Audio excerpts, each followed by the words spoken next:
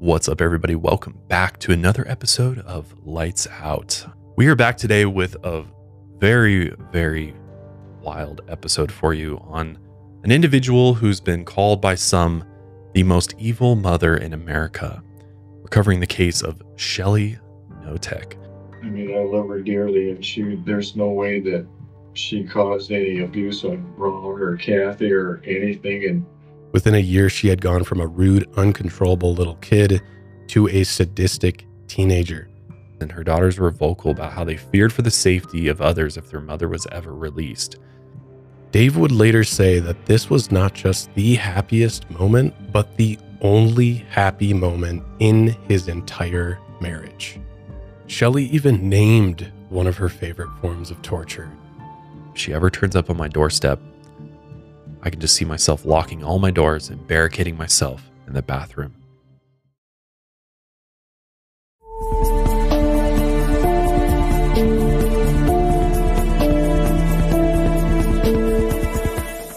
Light out, everybody. What's up, everybody? Welcome back to another episode of Lights Out. I am your host, Josh. I'm joined in the studio by my co-host, Austin. What's up, man? Hey, how's it going? Doing well. And our producer, Daniel. What's up, man? How's it going, everybody? We are back today with a very, very wild episode for you on an individual who's been called by some the most evil mother in America. We're covering the case of Shelly Knotek. And this one is a very disturbing case for sure. And it'll be interesting to see how you feel at the end of it. There's a lot of things to cover. So we're not going to waste any time today here in the intro, and we're just going to jump right into Shelly Knotek, also known as the serial killer mom. So Shelly Knotek was born Michelle Watson, and obviously she went by Shelly. And she was born in Raymond, Washington on April 15th, 1954. She did have two younger brothers named Chuck and Paul. Her parents were Lester and Sharon Watson, which Lester, he went by Les, and that's how we'll be referring to him in this case. But Sharon was an alcoholic and a suspected sex worker who often neglected her children. Supposedly, she also welcomed many abusive boyfriends into their home after Shelly's parents separated. By the time Shelly was 6 years old, she and her younger brother Chuck went to live with their father Les and new stepmother Laura Stallings in Battleground, Washington. Shelly never had contact with her birth mother ever again. Sharon went to live with a man in Skid Row, Los Angeles, and Shelly's younger brother, Paul, ended up living with Sharon. While in their new living situation, Shelly and Chuck's new stepmother, Laura, took it upon herself to raise the children. She didn't even know that Les had children with another woman until they came to live with him, but she tried to raise them the best that she could. Unfortunately, Shelly would quickly become, quote-unquote, the stepdaughter from hell. She told Laura every day how much she hated her, and she would kick and scream until she got her way. She would also constantly make up lies and accuse family members of stealing from her. While Laura tried controlling her stepdaughter's behavior, Les let Shelly get away with everything. And even at school, teachers really struggled to deal with Shelly. Like most troubled children, her grades were awful, and she despised any authority figure in her life. At home, Shelly also had a strange control over her brother Chuck. When they first moved in, Chuck refused to speak, and Shelly would speak for him and tell him what to do. Coming from a vulnerable and unstable living situation, Chuck saw Shelly as the only person he could trust, so he listened to her every command. Meanwhile, Les mostly ignored the situation, and Laura was left at home to try and figure everything out with the kids on a day-to-day basis. Things only got worse with Shelly's paternal grandmother, Anna. Every time Laura tried to correct Shelly's behavior, Anna would interrupt and proceed to enable it. Anna quickly took on the role of the matriarch of the family and let Shelly do whatever she wanted.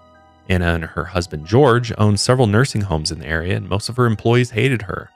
Most were younger women, and Anna was known for physically and emotionally abusing them if they ever stepped out of line. Supposedly, there were reports of shoving her employees' heads into toilets and also getting them to wash her feet. And at home, it really wasn't much different. She even forced her husband George to sleep in the backyard shed for 20 years of their marriage. Can you believe that? Most people she came across, she found a way to abuse them. But for whatever reason, Shelly was the only person who could avoid her grandmother's wrath. In a strange sort of way, Anna took Shelly under her wing. She became her granddaughter's role model and taught her how to treat people terribly and then proceed to get away with it. By the time Shelly was 13, news came that her birth mother, Sharon, had been murdered. She had been in a relationship with a violently abusive man, and allegedly he had beaten her to death in a motel room. When Shelly heard the news, she didn't show any obvious signs of grief.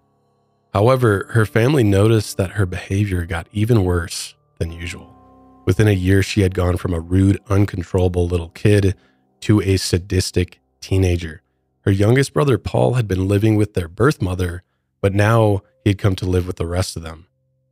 And from the moment Paul came home, Shelly started putting sharp pieces of glass inside her brother's shoes, then waited to enjoy his pain and agony. Other times she took it out on Laura. She knew that Laura prided herself on a nice, clean home, so she would destroy things, and once she even tried to light the house on fire. If the physical destruction wasn't enough, she would go around spreading rumors that her stepmom was abusing and neglecting her, and by the time she was 15 years old, she would start spreading her biggest lie yet. So one day while meeting with a school counselor, she accused her father of raping her. And as far as we know, this was a lie, but the school took the accusation seriously. They opened up an investigation and sent Shelly to a medical clinic. The medical evaluation showed that Shelly had no signs of physical or sexual assault. That same evening, Laura went into Shelly's room to try and find evidence of the accusations being true. She couldn't understand why she would make this accusation out of the blue, but she found a True Confession magazine between Shelly's mattress and bed frame. And guess what was on the cover of that magazine? The words, "I was raped at 15 by my father."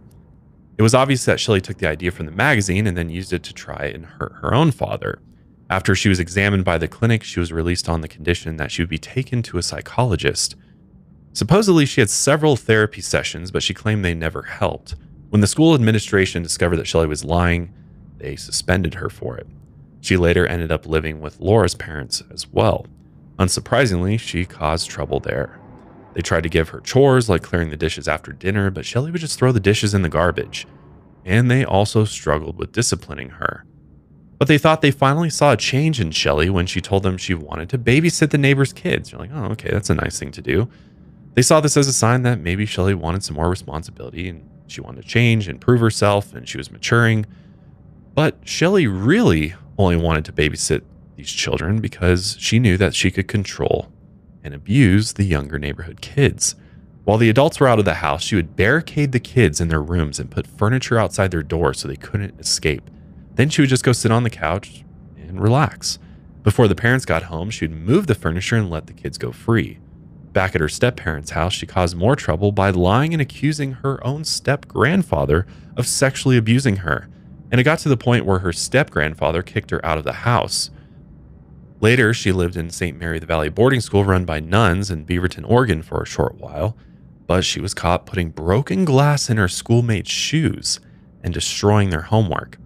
The other girls also noticed Shelly would wake up screaming in the middle of the night. The nuns eventually removed her from the boarding school after only 1 year of attendance. She then moved in with Laura's sister and brother-in-law, Katie and Frank, and again she caused more problems.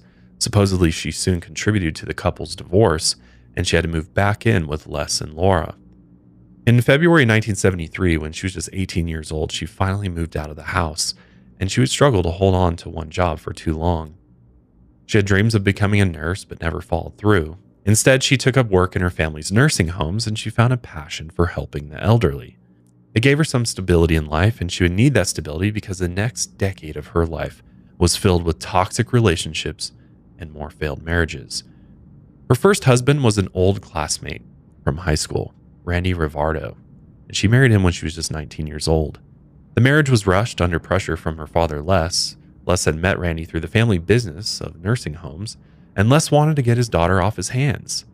In his eyes, once he married her off, she'd be the other man's problem. Randy ended up making all the money between the two, and on top of that, he did all the chores in the relationship.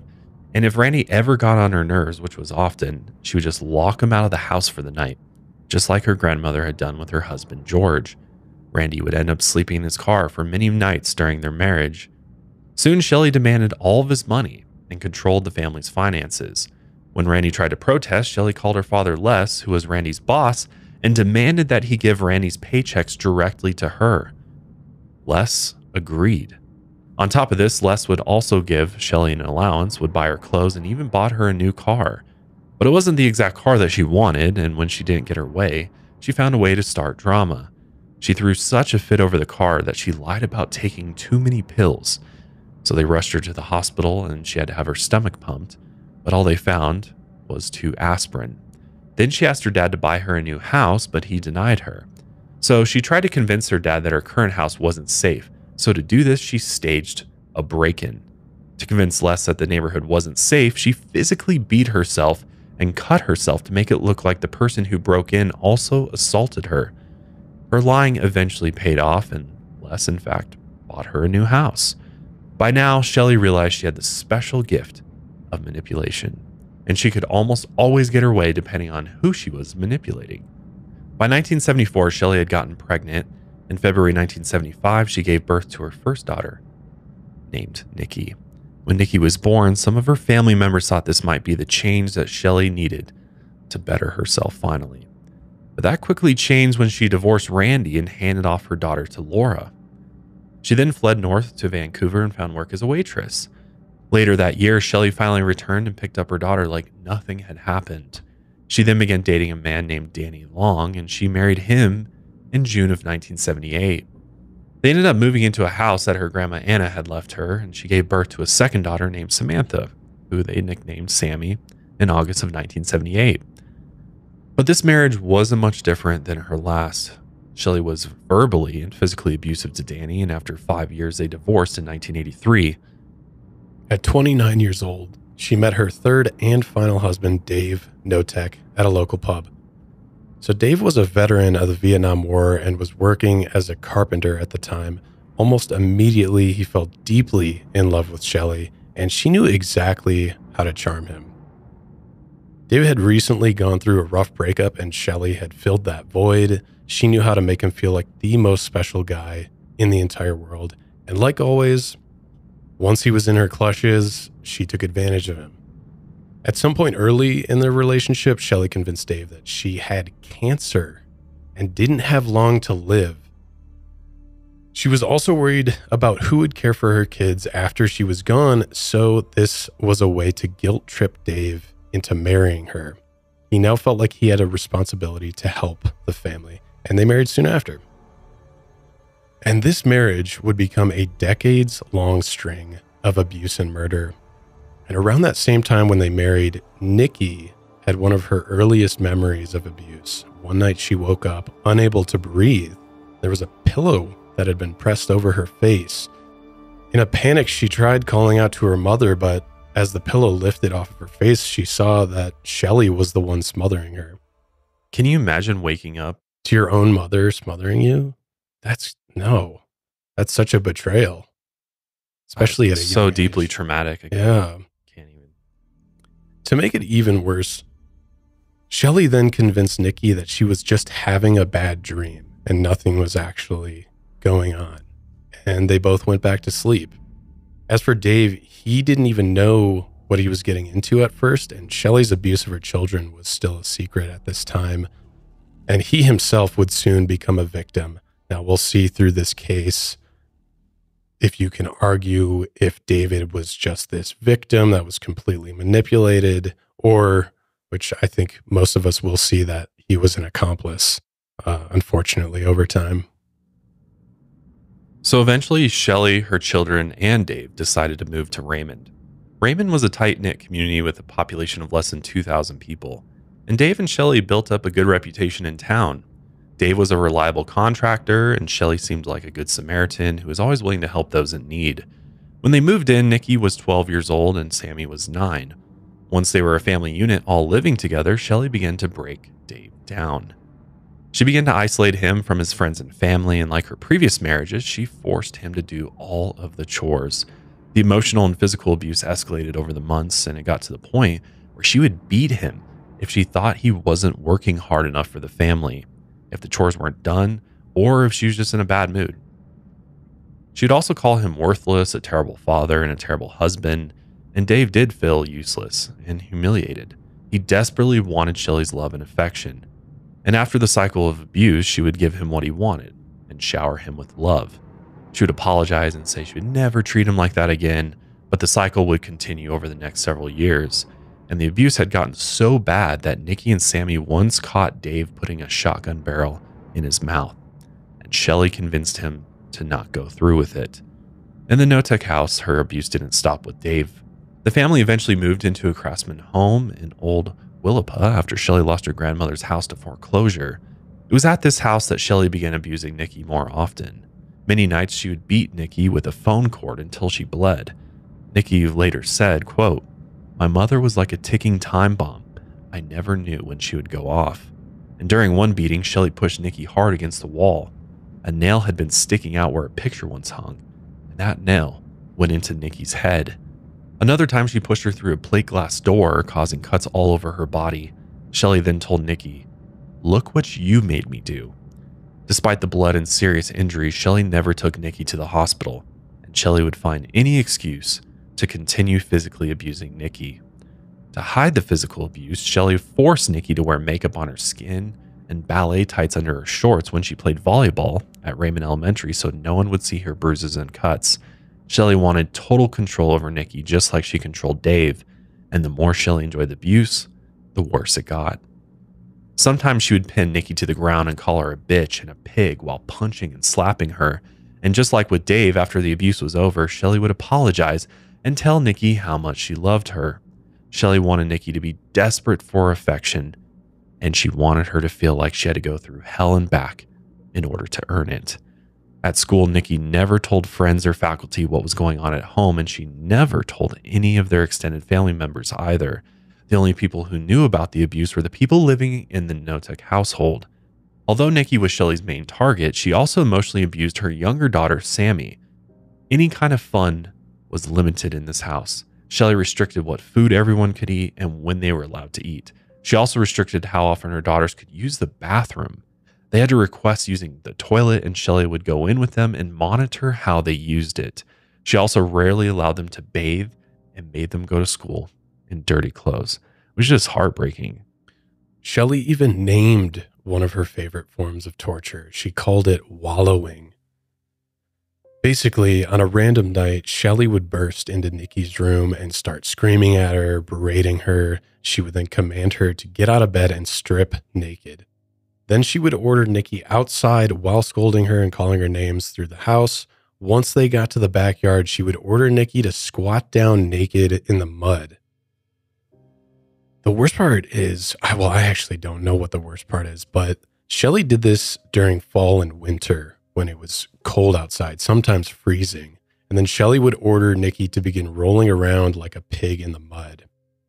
Then Dave would take the hose, the garden hose, and spray her down with freezing cold water. All the while, Shelly is calling her a pig and other names and telling her to roll over. Sometimes this could last for hours. And after it was over, they would drag Nikki into the bathroom and force her into a bath of scalding hot water. So was there a potential that neighbors could have seen this going on? Because you would think, I mean, in the middle of fall and winter, if I looked out my window and I saw a little girl rolling around in the mud, screaming, getting blasted with cold water, it'd be... That's a great question. Very alarming to me. I do not have the address of this residence. But maybe it wasn't close enough where anybody could see them, or maybe they were just on a side of the house that was kind of obstructed from... If it's anything like their last property, it's not closely adjacent to other houses. It's kind of like a half semi-rural area, kind of like outskirts of the suburbs type. Interesting. Just horrible though. Yeah. Sometimes she would even lock her daughters in their bedrooms for hours or even days at a time. One summer, Nikki was locked in her room almost every single day. Shelly gave her a bucket to use as a toilet, but Nikki later admitted that she didn't mind being locked up in her room because it gave her a break from the physical abuse, and she would spend her time reading books. In a strange way, being locked away in a room gave her moments of peace. As for Sammy, she wasn't treated as harshly as her sister. She had a way of flattering Shelly to get on her good side, but on Shelly's worst days, even Sammy couldn't avoid her mother's wrath. And like always, after the reign of terror, Shelly would apologize and shower them with love at the end of every cycle of abuse. For example, every Christmas she would buy them tons of gifts and make them feel special. But whenever she felt like it, Shelly could take the gifts and put them in her closet and tape the door with masking tape. If the seal was ever broken, she would then know that the girls tried to get the gifts back, and if they did, she would beat them. As time went on, Shelly tried to get more creative with her abusive tactics, and all Nikki and Sammy wanted was to please their mother. They were conditioned to want those tiny bits of affection from her whenever they could get them, and the only other type of affection they got in their life was from each other. And through the abuse, Nikki and Sammy grew incredibly close, and Shelly saw their relationship as a threat. As a way to break their spirits, Shelly would treat Sammy better than Nikki. She would shower Sammy with love to try and make Nikki jealous, and this would drive a wedge between the sisters. But no matter how hard Shelly tried, she couldn't break the sisters' bond that they shared. They always comforted each other after the abuse, and sometimes they would sneak into each other's bedrooms at night and tell each other stories, or they would make up fantasies about how they would lock up their mother in the crawl space and escape the house once and for all. But in the end, these were just stories they told in order to comfort themselves. They'd been conditioned to believe that going against their mother would end in misery and pain, or even death. Shelly's abuse would soon extend beyond her immediate family, though. In 1988, her 13-year-old nephew, Shane Watson, came to live with them. His father was Shelly's brother, Paul, and he was constantly in and out of jail for running with a motorcycle gang, and Shane had been living with his grandparents since Paul's divorce. He had recently become too much to handle for the grandparents, so Shelly took Shane in, and she did it to look like a loving, selfless hero. But behind closed doors, she used this new arrangement to her advantage. She saw Shane as a vulnerable target she could abuse next, but she made sure to make him feel comfortable in the home first.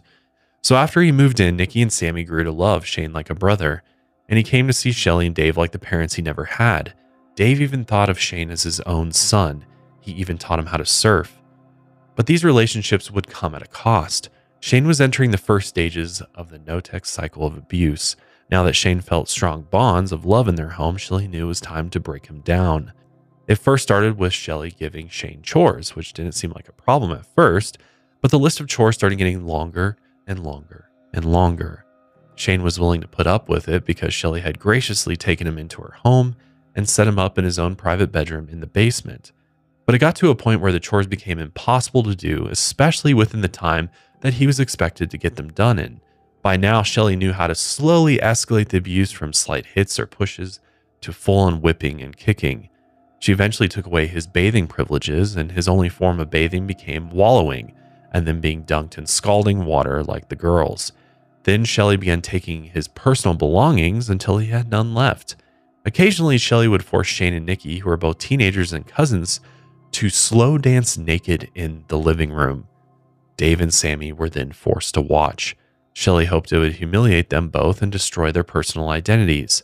Supposedly, there wasn't a sexual motive for Shelly with this abuse. It was strictly to embarrass and dehumanize them so Shelly could have control. And at night, Shane was forced to sleep on the basement floor without a pillow or even a blanket. And the psychological abuse made him believe he deserved the punishment. Just like Shelly did with everyone else in the house, she would love bomb Shane every once in a while to make him desperately want her affection even more. I do want to make one note by now in this story. If there are any listeners who are considering like, oh, why are these people just putting up with it and not running away and not contacting police?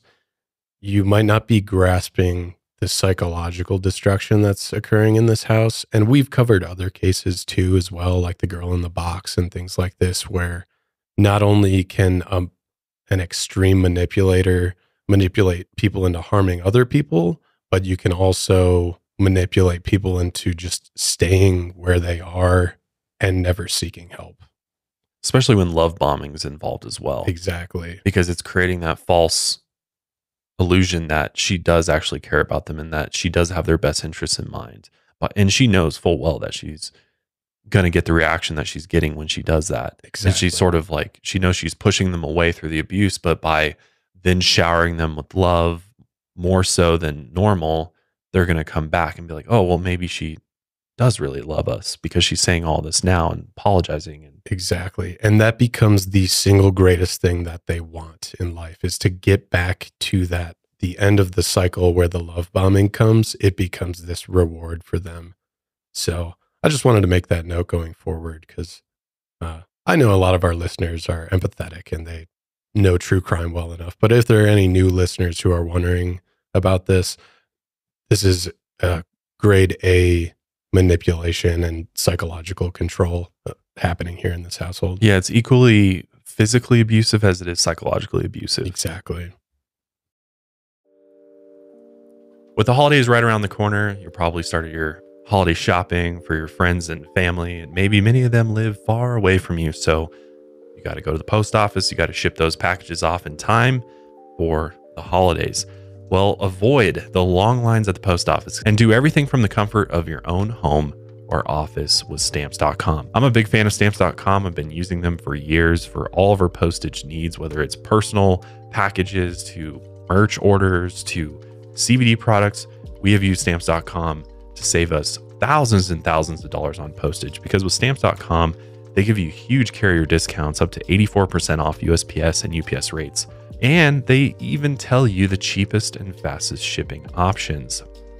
You can even order shipping and mailing supplies, labels, and even printers from their supply store. What's great about stamps.com is all you need is an ordinary printer and a computer, and they'll even send you a free scale when you get started with stamps.com. One of my favorite features of stamps.com, though, is that you can even schedule a package pickup right through the stamps.com dashboard. It really makes everything seamless. It connects with all of the online marketplaces and saves you a ton of money. Give your business a gift to stamps.com so your mailing and shipping is covered this holiday season. Sign up with promo code LIGHTSOUT for a special offer that includes a 4-week trial plus free postage and a digital scale. There's no long-term commitments or contracts. Just go to stamps.com, click the microphone at the top of the page, and enter code LIGTSOUT.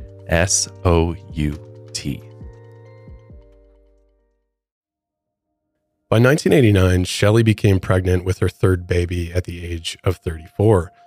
This was also her first child with her husband, Dave. Around the same time, her hairdresser and close friend from South Bend named Kathy Loreno had recently fallen on hard times. Kathy was comfortable enough around Shelly that she told her she had recently broken up with her boyfriend and she could no longer afford her living situation. So Shelly saw how vulnerable she was in this moment. So in the back of her mind, she thought, or the front of her mind, she thought Kathy could come into her home. She would give her room and board in exchange for Kathy being their live-in nanny for their forthcoming child. Shelly made everyone believe she was bringing Kathy in because she was just this caring and loving person, right? And that's what she wanted to project to her community. But Shelly was only adding another victim to her abuse. And just before Kathy moved into the home, Shelly gave birth to Tori Knotek in June of 1989. Dave would later say that this was not just the happiest moment, but the only happy moment in his entire marriage. It is also important to note, which this is shocking, that by this time, Dave still believed that Shelly had cancer. Which is when they first started dating and before they married, she tried to sell him on this idea. Dave still believes that this is going on. And here's why. She had been faking going to chemotherapy appointments. At one point when they first started dating, she even shaved her eyebrows and her head to convince him of this lie. But here's the thing. You're not supposed to get pregnant while on chemotherapy. There are a lot of complications here. A lot of people just can't. Women can have problems with fertility or could possibly become infertile altogether while going through certain kinds of chemotherapy. Even when a woman gets pregnant while on chemotherapy, it can severely harm the fetus, cause birth defects, or cause miscarriages. So there are a lot of complications involved. But I don't know, maybe Dave just didn't understand this. And according to Dave, he truly believed that Shelly had cancer and was going through chemotherapy at this time. He must not have known. Yeah, he must have. Because otherwise, I think that would raise suspicion for anybody else. Unless if it was where he maybe did consider it, but the abuse was making him push those thoughts down or something. Well, I mean, if you think about it, if somebody says they have cancer and you believe you're taking them to chemotherapy appointments, the last thing you want to do to somebody with cancer is accuse them of faking cancer, right? Right. I mean, that would be, and it's also his wife. So he knows there's major negative repercussions to just even suggesting that she might be faking it. It's a good point. And Shelly, like, this is a great example of the cloaks that she wears to convince people of things happening or her being someone who she's not. And she can even convince, people who are closest to her, which is mind-boggling. It's just pure evil. It really is. Like, this is diabolical what she's doing. I don't want to make a hot comment here, but I will say manipulators who are also murderers are personally the scariest thing for me. Oh, yeah. Like those, just the grade A, which we come across serial killers who are like this. Just the scariest people to me are people who have perfected manipulation. And especially when they're manipulating their own family members. To me, that is like the most evil you can get. Absolutely. Yes. To convince Dave that there were some medical complications with Tori, Shelly went through a phase of Munchausen syndrome by proxy. So if you don't know, the National Library of Medicine describes Munchausen syndrome by proxy as, quote, a fictitious disorder characterized by fabrication or induction of signs or symptoms of a disease, as well as alteration of laboratory tests. So these basically are just fabricated physical signs and symptoms, and then you're fudging the numbers on the laboratory tests and papers. There's a great example of this in media. It's a book, and I believe they also turned it into... There's a show too, right? Yes. For it? It's a HBO series. It's called Sharp Objects. It's written by Gillian Flynn. I've actually read the book. It's a great book. It's her first book. She also wrote Gone Girl. That's her big hit. Oh, okay. This book and HBO series depicts what this is. I think it gives a very good overview of what's going on. Obviously, it's a fictional tale, but she does a great job at depicting Munchausen syndrome by proxy. And I'm sure many of you have heard of this before. One of the most infamous cases regarding this syndrome is the Gypsy Rose Blanchard case. Yeah, If you've ever seen anything on that or read about that, that's a very, very prime example of what Munchausen syndrome looks like. And I believe, I can't remember, I haven't seen the movie in years, but I believe The Sixth Sense, also one of the victims in that story, they touch on that. I think the mother is maybe drugging the child until she actually passes away. Yeah. Wow. So in this case, Shelly was making it look like, or causing her newborn child to be sick after she was born. And this is awful. She would supposedly smother Tori with a pillow behind closed doors, and then she would come out with the child and basically say, look, this child's having trouble breathing and it's from her illness. Oh my God. She's just like next level evil. Yeah. Now that Dave believed that their newborn was sick, he didn't want Kathy to move in at all. But Shelly convinced him that she needed someone to help look after Tori. So Kathy ended up moving in with a full house of 7 people, including herself. And just like Shane, Kathy was super thankful to Shelly. And that's the other thing too, is like Shelly's providing everybody a service of some sort, whether it's a home or love, whatever it may be. And so these people are in need of this and they don't want to lose that. So they're willing to subject themselves to this abuse in order to keep this great thing that they have in their minds. She makes this narrative and she makes it true that these people are dependent on her for whatever, like you were saying, love, shelter, etc. And I always think Shane's a great example because Shane probably came from a rough household and he had never seen a household filled with love and like sisters and a dad who takes him surfing. So that's maybe all he wants. And then when he's stripped of that, he just wants to get back to it. So yeah, and they know too, like the other reason why they don't just up and leave is because there's nowhere to go. They don't have any other options. So this is the only option that they have. And they've grown accustomed to it. So they're just dealing with it just day by day to keep what they have, despite how absolutely horrific it is. Yeah. Kathy also told Shelly that she would do anything to help out with the baby or other things around the house. And just like the others, Shelly slowly broke Kathy down. And again, it started with a long list of chores. And no matter how hard Kathy tried to help, it was never good enough for Shelly. Whenever Kathy threatened to leave, Shelly would guilt trip her, saying she was abandoning a sick baby. Then she would isolate Kathy to make her more codependent. And if her friends or family ever tried to call up the house in order to check upon Kathy, Shelly would always answer and tell them that Kathy didn't want to speak with them. So now also creating a divide between Kathy and her own family, another way to manipulate. Sometimes she could sell them the idea that Kathy no longer wanted a relationship with certain people. She later convinced many of Kathy's family members that Kathy had moved away with her boyfriend. Early on, there was one time Kathy tried to leave the house, but she only got a quarter mile down the road before Shelly caught up to her and convinced her in coming back. As years passed, it got to the point where many of Kathy's family members accepted that Kathy had just straight cut them off. And with this, Shelly got one more step forward in having complete control over her. In a disturbing way, Nikki, Sammy, and Shane liked having Kathy around because with Kathy there, all of Shelly's abuse was directed towards her instead of them. To take it a step further, Shelly began drugging Kathy with sleeping pills. And when Kathy was disoriented, Shelly began telling her that she was constantly sleepwalking to the fridge and eating all the food. She'd even put food crumbs on Kathy's bed to convince her that she was in fact sleepwalking and just binge eating throughout the night. Kathy ended up believing her and feeling guilty over it. And then Shelly convinced her that during her sleepwalking, she was also sneaking into Shane's bedroom and making sexual advances toward him. So just escalating it. Every time she believes a lie that Shelly gives her, she just takes it to the next level. And Shelly then forced Shane to back up these claims. By this point, Kathy had lost track of reality and believed anything Shelly told her. And then Shelly took all of her personal items away, including her clothing. And this is when the severe physical abuse started. Shelly would use any household object as a weapon. Her choice was often a phone cord.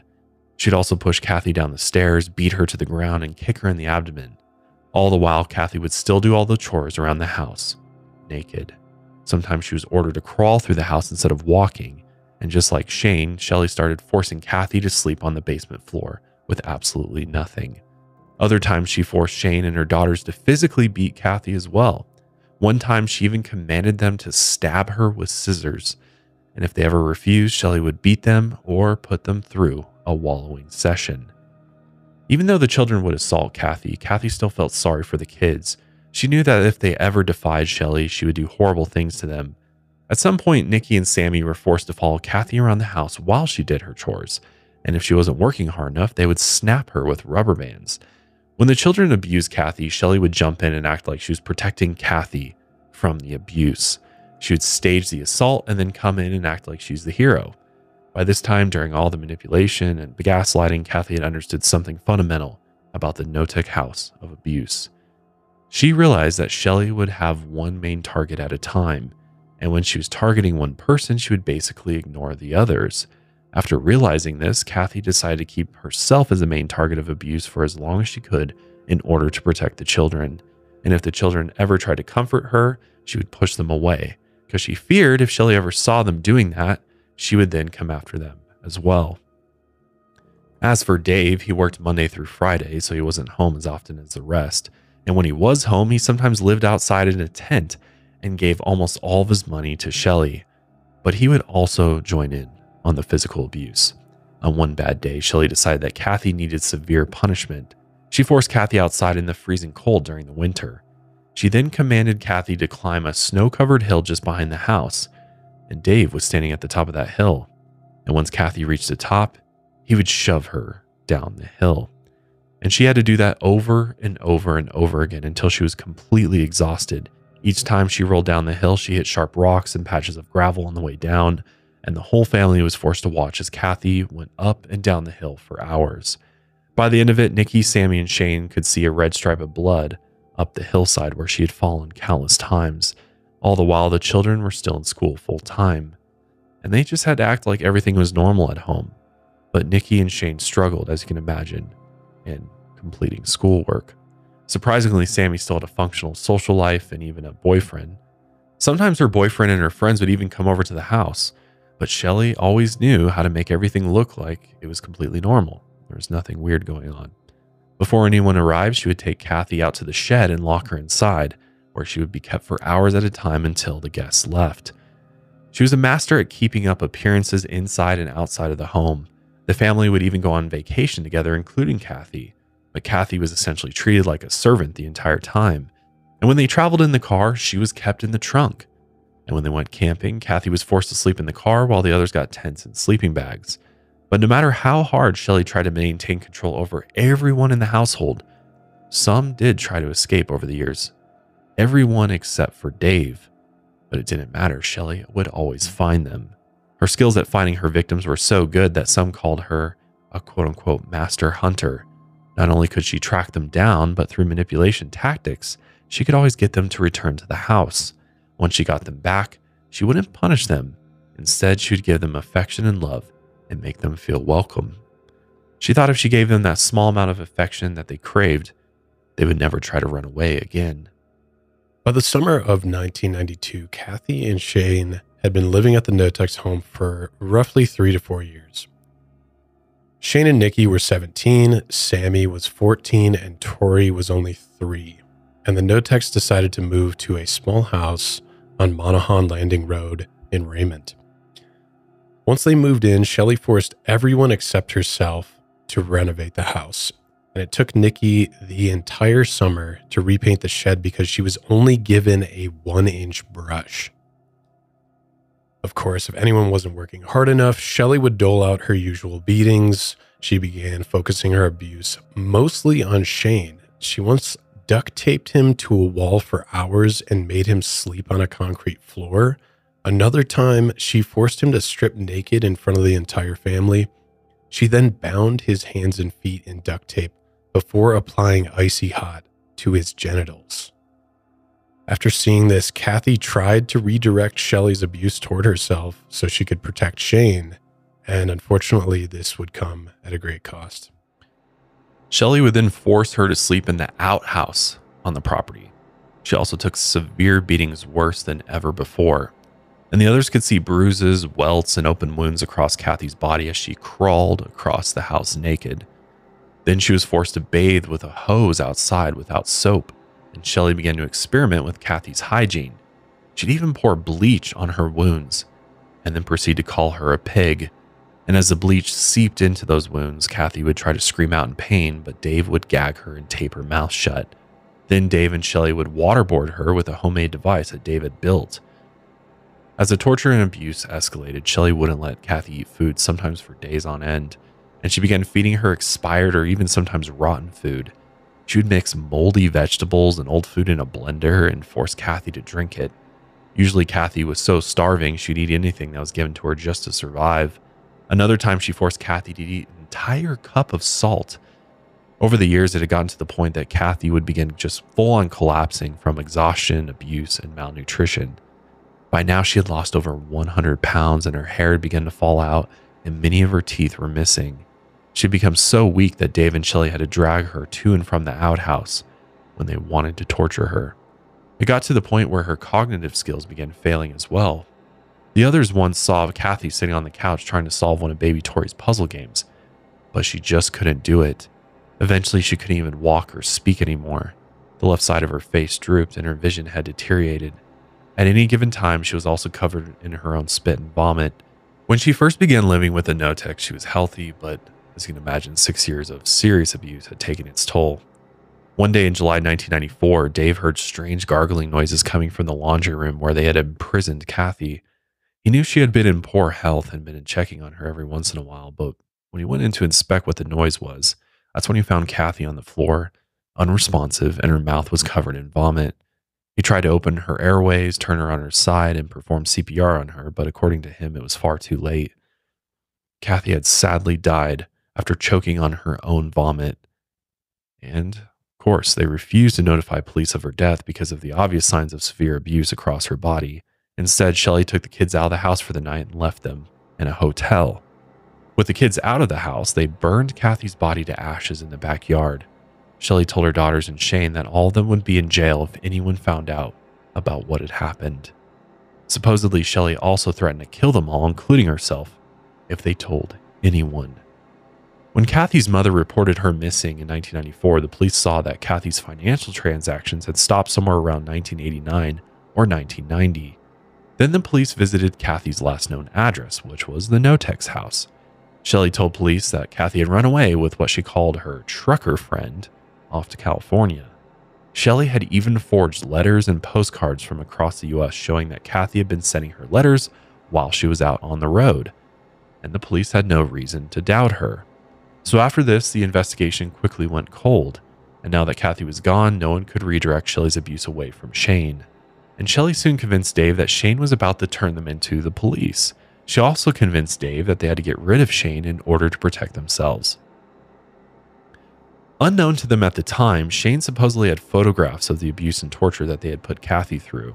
They showed her naked and wounded, and Shelly then showed Dave a pair of blood-soaked underwear and claimed that it was evidence that Shane had been sexually assaulting Nikki. Obviously, this was just another one of Shelly's lies, but Dave fell for it, and he began beating Shane. Meanwhile, Shane began secretly telling Nikki how he had photos of Kathy and he was ready to go to the police. Nikki was torn. As much as she wanted the abuse to end, she was also terrified of her mother. Since she had gotten away with everything for years, she couldn't see the end of it. She thought her mother's reign of terror would literally go on forever. And she ended up telling Shelly about the supposed photographs. Shelly furiously searched for those photos, but she never found them. So she sent Dave to take care of him. Shane had survived the Knotek house of horrors for 7 long years. But one night in February 1995 would sadly be the end. It's unclear exactly what happened, but it ended with Dave fatally shooting Shane outside with a .22 caliber rifle. He then wrapped his remains in a sleeping bag and burned it in the backyard. To cover up both murders, they scattered Kathy and Shane's ashes in the Pacific Ocean. The only difference was that Nikki and Sammy were aware of what had happened to Kathy, but they did not know what happened to Shane. Shelly confidently told them that Shane ran away to become a fisherman in Alaska, which this wasn't that far-fetched because a lot of local boys at the time were moving up coast to work on fishing boats. She even claimed that he called her recently and he was happy in his new life. She also said Shane had given her a new birdhouse and wrote a nice note before he left. But Nikki could sense that her mother was lying, and she knew that Shane hated Shelly with a passion, and her mother wouldn't just let Shane up and leave. By the time Nikki was 18, she tried to move away to college. It had been her dream to finally leave her parents' house of horrors and go to school. But Shelly did everything in her power to keep Nikki at home. Finally, Nikki actually began fighting back physically and emotionally. If her mother ever hit her, she would hit her back, which shocked everyone in the house because no one had ever stood up to Shelly before. Seeing that Nikki might actually cause everyone to revolt, Shelly ended up sending Nikki to live with an aunt. Nikki never returned to the Knotek house. She begged her aunt to never send her back, but she didn't explain why. She didn't go into the detail about all the abuse or the murders. At some point later, she tried to tell the police about what had happened, but the brief investigation didn't go beyond a few questions, as they saw that Shelly and Dave had no criminal history. And the children's school records were also useless at showing that anything was off about the family. They all had had decent grades and were involved in extracurricular activities outside of class, so the police really didn't look into it any further. And when they tried to contact Nikki for a follow-up interview, she had already left town. Now that Nikki was gone and Kathy and Shane were deceased, Sammy became the main target of abuse back at the Knotek house. Sammy used to be the favorite, but Shelly was running out of victims. Luckily, when the abuse escalated, Sammy decided to escape when she was 17 and she ran away to her boyfriend's house, and then eventually made it to her grandmother Laura's house. Laura had loosely stayed in contact with the kids over the years, and she allowed Sammy to stay with her. Occasionally, she returned to check on her little sister Tori, but other than that, she never returned. The only people left in the house of horrors were Shelly, Dave, and Tori. Since Dave worked full-time, it was mostly only Shelly and Tori. And like always, Shelly would do anything to find someone she could abuse. And there was only one victim left. Up until now, Tori had mostly avoided her mother's wrath, but now Shelly subjected her to the same cycle of abuse as everyone else, except now, Shelly had gotten more creative. By the time Tori was 14, Shelly started doing quote-unquote progress checks, where Tori was forced to strip naked while Shelly examined her during her early stages of puberty. She even got Tori to snip off her new pubic hair to keep as a memento in her baby book. Shelly even locked Tori in a dog kennel full of feces and sprayed her with a garden hose. But the humiliation and abuse weren't enough to fulfill Shelly. So she did what she did best and searched for a new victim. During all this, there was another suspected victim of Shelly's. This was an 81-year-old retired merchant crewman, a Pearl Harbor veteran, and a widower named James, who went by Mac McClintock. Shelly, so she had been working as a caregiver for the local elderly folks for many years at this point. And after getting close with James, she manipulated him into changing his will so his entire estate was left to Shelly. And soon after the changes were made, of course, he mysteriously died from a head injury. As the story goes, he might have fallen out of his wheelchair and hit his head on the way down. Supposedly, when Shelly discovered him, there was blood everywhere and he was already deceased. But others believe that Shelly had actually hit him over the head with a blunt object, or she might have just neglected him to the point where he had died. I wouldn't put it past her. Yeah. In the end, James's death on February 9th, 2002 was determined to be an accident, and police did not investigate anything beyond that, which is crazy because there was clearly motive, because Shelly took over his $140,000 home, $5,000 in cash, and even took his dog named Sissy. I wonder if the police even knew that he had signed the will over to her. I mean, unless they're just that bad at investigating and they didn't do a full blown investigation. They just kind of like looked at the scene and they're like, oh, it looks like this old man fell out his chair and hit his head. End of story. A part of me thinks that maybe the police is not doing what they could. We have 2 people missing from this home, and a man that was in contact with Shelly is now mysteriously dying. I mean, I could give them the benefit of the doubt, but it seems like by now maybe police should be adding up what's going on. I don't know about you, but for the longest time, I was a huge delivery app guy. I would order all my food through the delivery apps from all my favorite restaurants or even groceries through the delivery apps. But man, does that get expensive. But all that changed when I started using EveryPlate. EveryPlate is the budget meal kit company that's 25% cheaper than grocery shopping and way cheaper than ordering food through the delivery apps. And there's no hidden fees with that. I can't tell you how many times I've made a home cooked meal and I put together the grocery list and I end up having to buy way too many ingredients. And then I just have all this extra food that I don't end up using go to waste. And ultimately I'm losing money because I got way more than I need. EveryPlate takes that out of the equation. Everything comes prepackaged right to your door with simple recipe cards with step-by-step instructions.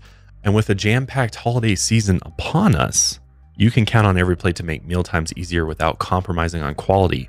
EveryPlate recipes include only the highest quality ingredients, including sustainably sourced seafood that meets the Monterey Bay Aquarium seafood ranking, so you know your meals will be fresh and flavorful.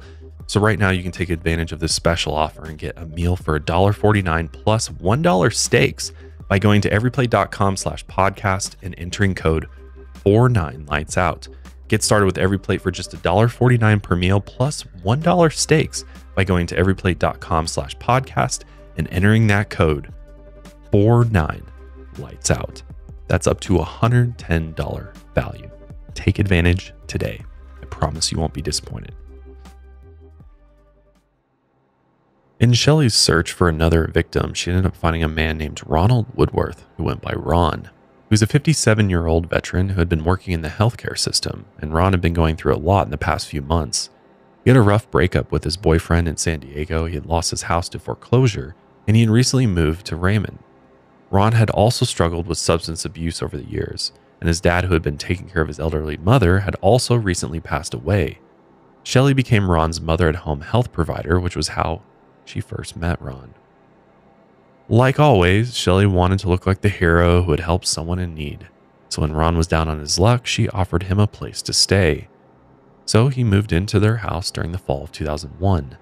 In the first few months, Ron always treated Tori with kindness and respect. He would read her stories and they would play games together. Shelly had made Ron feel comfortable in the house before she worked out her perfectly crafted series of manipulations and abuses. The chores, the strict bathroom privileges, beatings, and isolation began. Meanwhile, Dave worked full-time contract work about 160 miles away from home, so Shelly had Ron mostly to herself, and over time she had conditioned Ron to stay away from the police. The sheriff's deputies were now aware that something strange might be going on with Shelly's tenants, so they checked in on Ron occasionally, but he would always run and hide from them. The deputies just saw this as odd behavior and didn't think there was anything malicious going on. But Shelly's abuse quickly escalated, and she eventually forced Ron to do things like drink his own urine and once made him jump off the roof and injure himself. Then she treated his injuries with boiling water and bleach. Tori described Ron's smell as, quote, like bleach and decomposing flesh, like it was burning his skin off. He smelled like that for a month, up until the very end. Just like Kathy, Ron's cognitive functions eventually began to fail, and after 3 years of living with Shelly, Ron passed away sometime in August of 2003. His true cause of death is still a mystery to this day, and his death marked the last one in Shelly Knotek's house.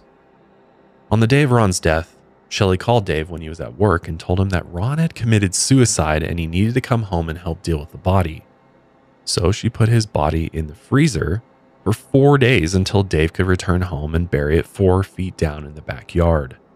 He concealed the spot in a pile of brush. They couldn't burn his body because it was the middle of summer and the town had imposed a burn ban. Meanwhile, Shelly kept Ron's death a secret from Tori, and she sent Tori to stay with Sammy for a bit. But this would turn out to be a huge mistake for Shelly. With all 3 sisters free from her grasp, they all talked together outside of Shelly's presence. And once Tori told them about the abuse she was put through, Nikki and Sammy went to the police station together on August 7, 2003, and refused to leave until the police took them seriously. After they told their stories, CPS took Tori into their care, and finally an official investigation was opened. When Shelly heard the news, she supposedly sent Dave over to the police station, hoping he could smooth things over. They thought they could get Tori back in their custody. But right as Dave arrived at the Pacific County Sheriff's Department, police began questioning him, and Shelly's plan backfired. Shelly had chosen Dave all those years ago because he was easy to crack under pressure and manipulate. And that's exactly what happened while he was with the police. Dave ended up telling them almost everything. But old habits die hard, and he still tried to defend Shelly. Let's take a look at a few clips from the police interview. And once again, my wife, I mean, I love her dearly, and there's no way that she caused any abuse on Ron or Kathy or anything. And if she didn't call, when Ron passed on, it was just out of fear what happened in the past. And like I say, my wife, she worries about everything, and she was just looking after her family again, Tori, me. She's just being the protector that she always is. I asked her what was going on. I mean, I just wanted to know, because I had noticed a couple days prior that Kathy's vision was a little not right.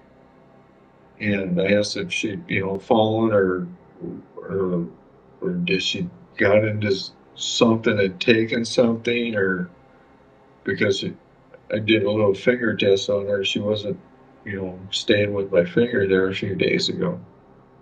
And she says, no, not that I was aware of. You see, So, in her eyes, yes. doing this, see if she follows. Yes. Yeah, so she wasn't coherent. I mean, she's coherent, but her balance was off. She'd walk, or Not too stable. yeah, she'd stumble a little bit. So that day, I guess Shell, said she wasn't feeling so good. She was lying down most of the day. And So how many times, when you talk about you went in there and you checked on her periodically, yeah, by the time you go in there and you find her not breathing, from the time before that, how much time do you figure when she was okay?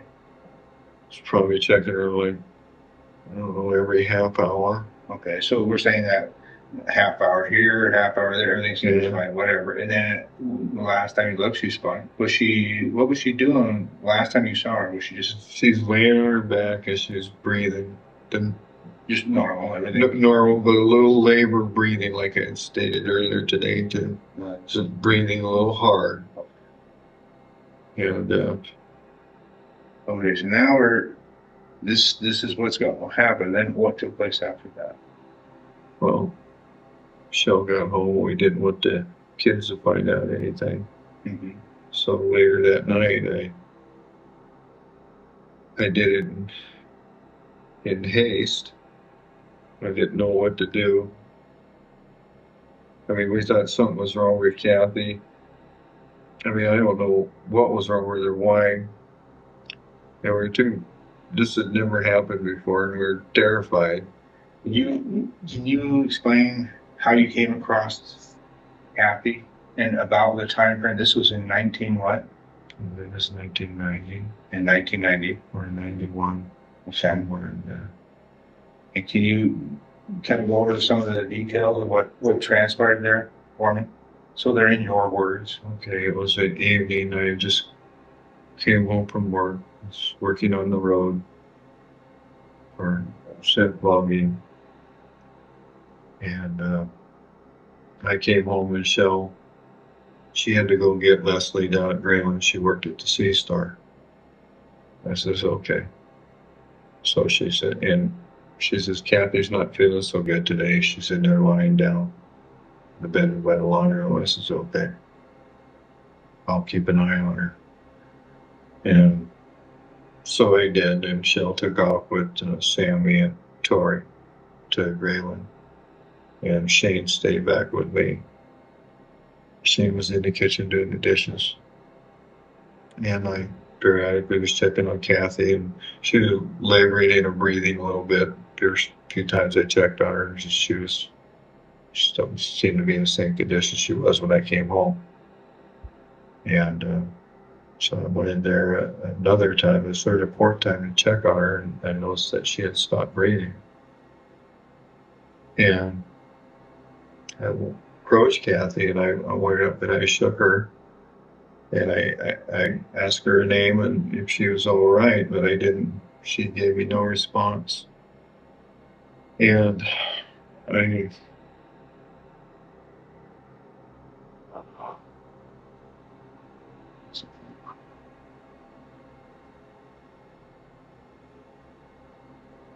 Well, I know that you've been through the part of the element once. It's important that I get your one. We talked about vomit.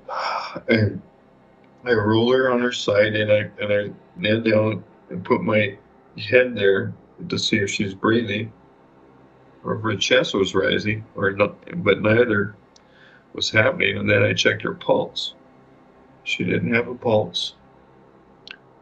Then I looked at her passageway. Her mouth was full of, looked like vomit, had been there a little while. And her nostrils were full of it. And she's lying flat on her back, and I believe she had thrown up, and it got lodged in there, and she stopped breathing. So like I said, I had her on her side, and I tried to clean out her air passage, but I wasn't having a lot of luck. It was completely full. And so I tried doing CPR, but no air, or artificial breathing, whichever one, but no air was getting to her lungs. I tried this several times with my chest compressions, but nothing was happening. All I could do was chest compressions. I even tried putting her arm, like, picked her up and in her sitting position, and because Kathy was heavy and I couldn't get her on her feet, and I tried to do the Heimlich, to make her, to force some stuff out so I could get air to her, but it didn't work. So I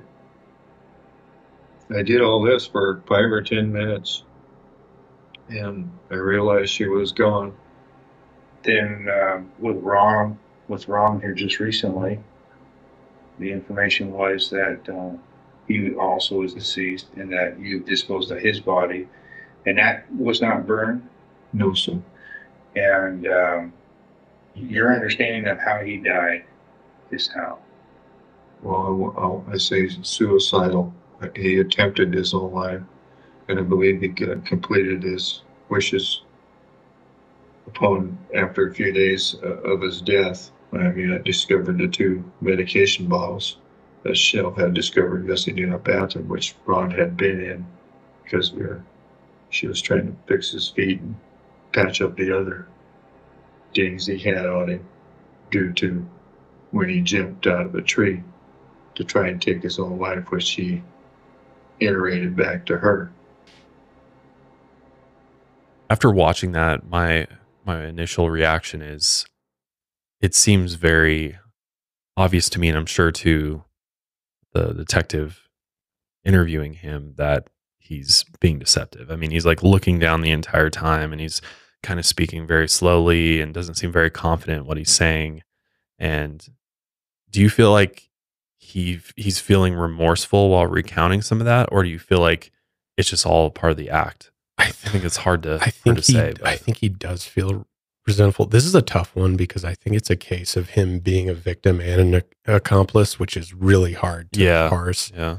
But I think maybe, at least for me, if I was in that detective's shoes, I think one of the biggest red flags is, so you notice this woman was maybe incoherent. She wasn't following his fingers with the eye test. She had labored breathing, yet you didn't take her to the hospital? Call 911, get an ambulance out there. None of that. Mm-hmm. So I think that might be the biggest red flag here. And I do think, part of me thinks he's just, he wants to come forward, but he's not saying everything right now. He's still scared about what Shelly might do. Yeah. So pretty much after this interview takes place, the police are pretty certain that they know what really happened here. And so they proceed to arrest Dave and then subsequently Shelly. And this was on August 8th, 2003. While in custody, Dave then joined several investigators at the property and showed them where they burned Kathy's corpse. And then he proceeds to casually confess that he shot Shane by the shed. At the time, the officers didn't know Shane was even a victim yet. Dave was then brought back to the police station to confess what he hadn't told them before. Here's some clips from that second round of questioning.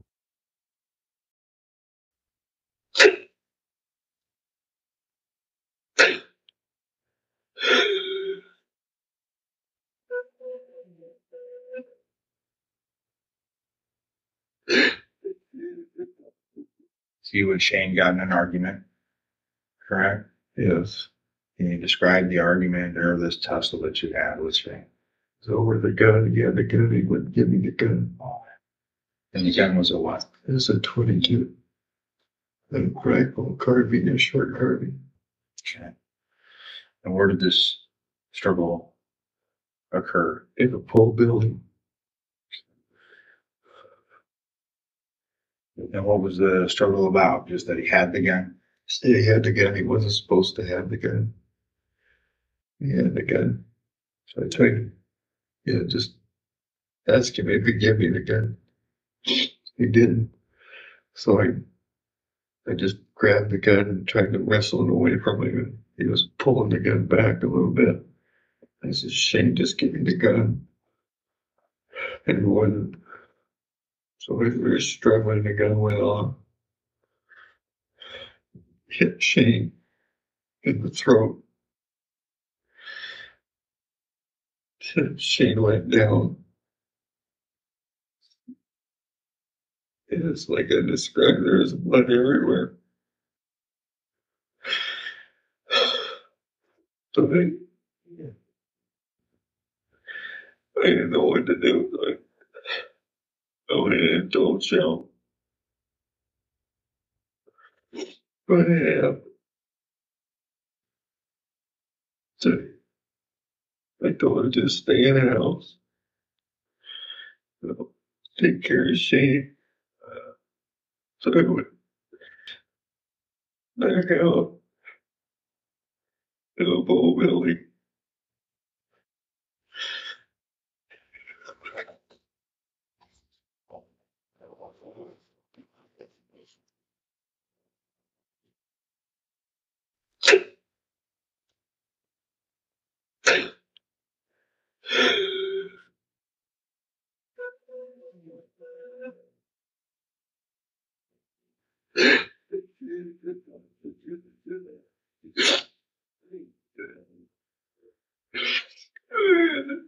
Wrap Shane up in a sleeping bag. I put Shane in there.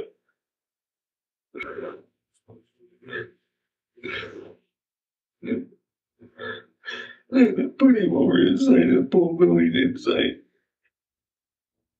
He had to stay there for a couple of days. until I can get some stuff ready. That's what I had to do.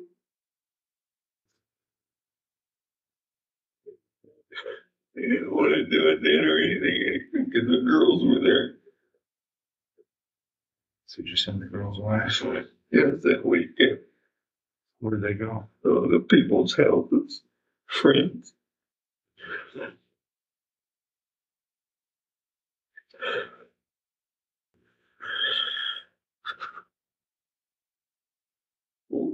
So you laid the material down on the ground, the same area that you did the cremating of Kathy, your name's correct?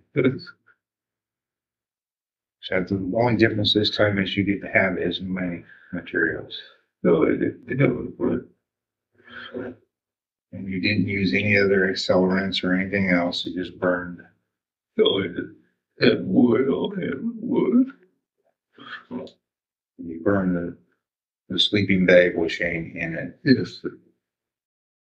You know, obviously police are now realizing, okay, if these crimes occurred, what is the shred of physical evidence that we're going to have left behind? That's why he's asking about the accelerants, what he used to burn the body. Was he in the sleeping bag? Can we find any of this evidence? Because obviously this happened a while ago. So if they're going to solve this, they better come up with physical evidence. Mm-hmm. And it was so evident in that interview that, I mean, again, especially with Shane was like a son. And I mean, literally taught him how to surf. And I'm sure they had a lot of, you know, in all the bad, there was probably some good memories there. And I mean, based on just taking that for face value, it does seem like he's really torn up about. Yeah, I don't all think this. those are crocodile tears at all. That seems like genuine grief. Mm-hmm. And the fact that they got back to that property and he just confessed right there on the spot. I think he wanted to clear his conscience. So, unfortunately, the major problem with this case going forward was a severe lack of physical evidence. And Shelly, as the master manipulator that she was very good at covering her tracks. We see things like she's forging the postcards and the letters, and she knows how to get rid of bodies. They've already dumped the remains out in the ocean. At one point, an unnamed friend of one of the daughters had an extended stay at the Knotek house, and she actually came forward and claimed that there was nothing ever out of the ordinary at this house. That everything seemed completely fine. So That's even crazy. Witnesses who had been guests at their home couldn't really convince anyone that anything odd was going on. Plus, while investigators excavated the entire 5-acre property, they realized that the remains of Shane and Kathy were basically gone. The only thing that they could find was a quarter-sized chunk of human bone that had been burned. Quarter-sized, that's tiny. But they did discover Ron's intact remains in the Knotek's backyard. A medical examiner determined that Ron's body showed signs of physical abuse, but it could not be determined exactly how he died. After searching the house, they still couldn't find much evidence of the murders, but they found evidence of Shelly's abuse, and this was pretty apparent. They even found a roll of undeveloped film with a picture of Kathy Loreno crawling along the floor naked, which this might have been the photograph that Shane took and threatened to show police. Still, it was going to be difficult for the prosecution to convince an entire jury of first-degree murders.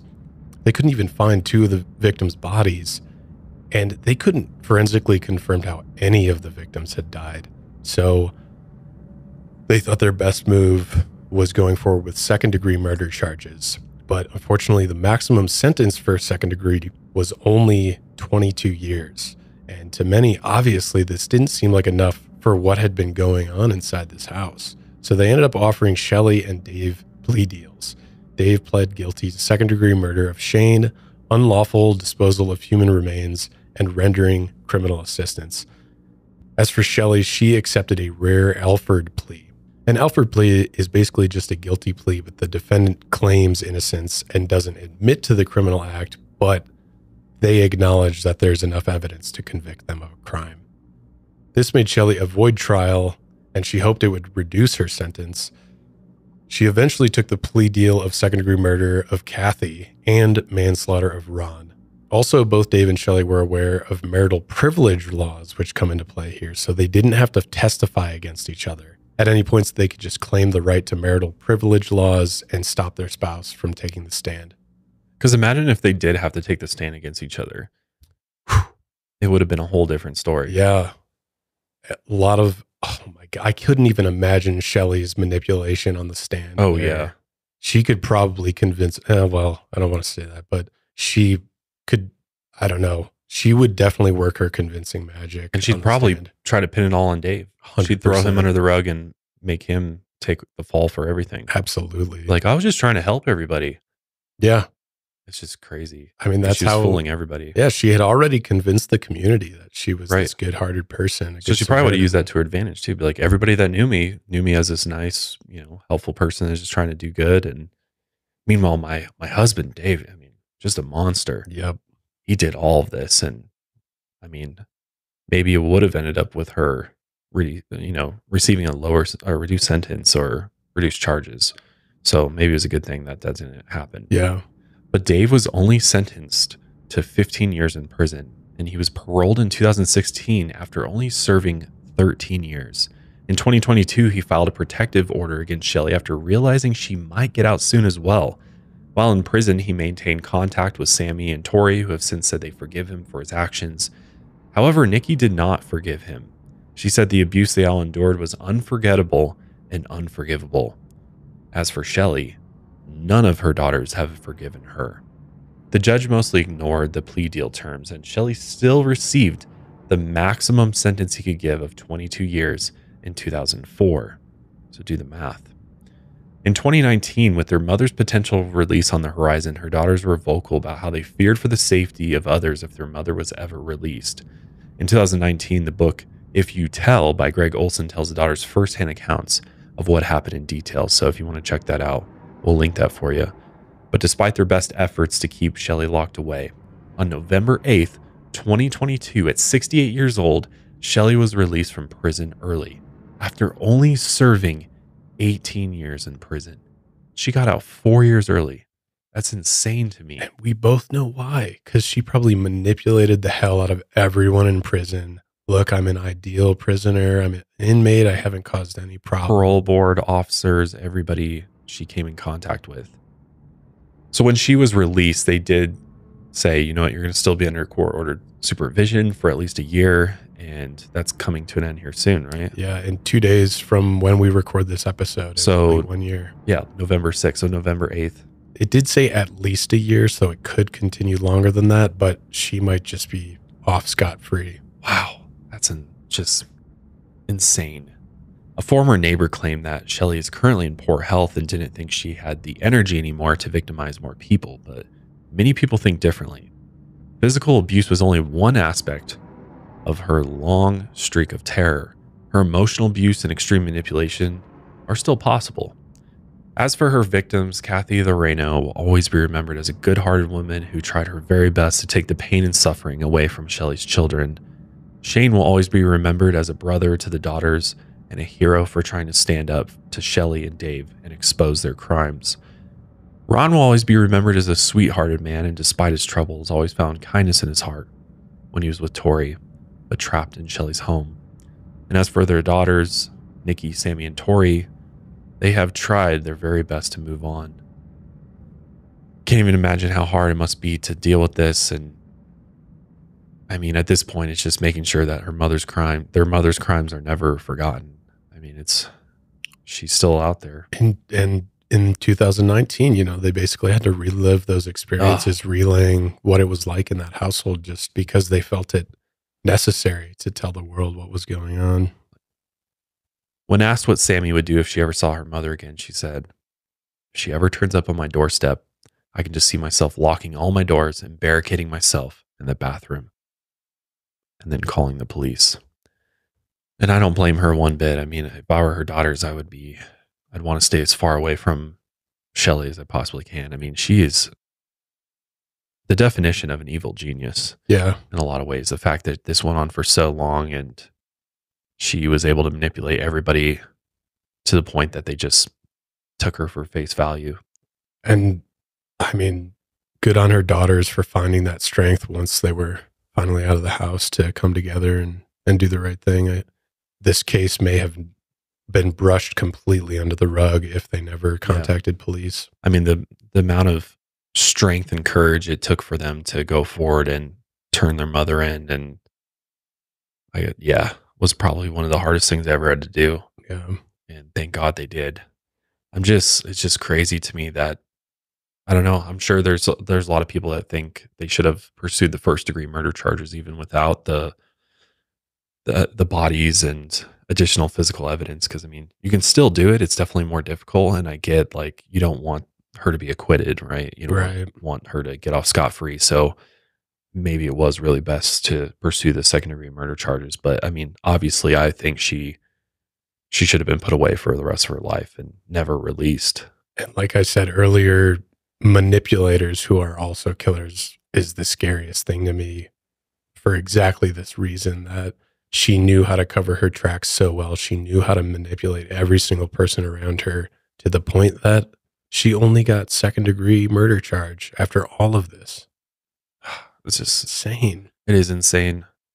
But we want to know your thoughts about this case, because I mean, there's so many that you can have, and so much anger and frustration with this. And I mean, the poor victims in this is it's heartbreaking to know what they went through, and all the abuse and torture is just unfathomable. And, you know, my heart goes out to Kathy's family and all the families of the victims, Ron and Shane. It's just to find out that that's how your loved one spent their final days is just beyond comprehension. So with that being said, we're going to go ahead and wrap up today's episode there. We'll see you guys in the next one. And until then, lights out, everybody.